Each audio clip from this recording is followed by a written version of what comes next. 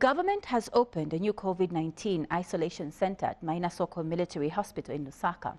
Health Minister Jonas Chanda says the center will admit moderate to less critical patients and will help decongest other centers that the country has. Dr. Chanda says the ministry has since seconded staff to work in collaboration with the existing staff at the hospital.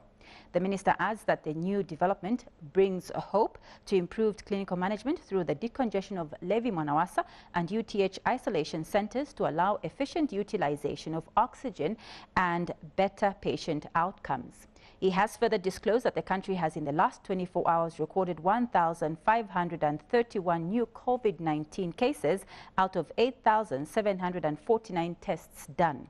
This brings the cumulative number of COVID-19 cases to 37,605. Dr. Chanda also said 305 cases are under admission, with 206 on oxygen therapy, while 16 cases are critical.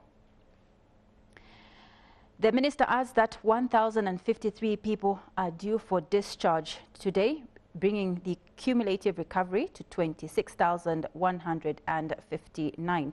He added that the country has recorded 9 COVID deaths, with 7 from health facilities and 2 in the community, bringing the cumulative COVID-19 deaths to 546. This is contained in a statement released to ZNBC News by the Health Minister today.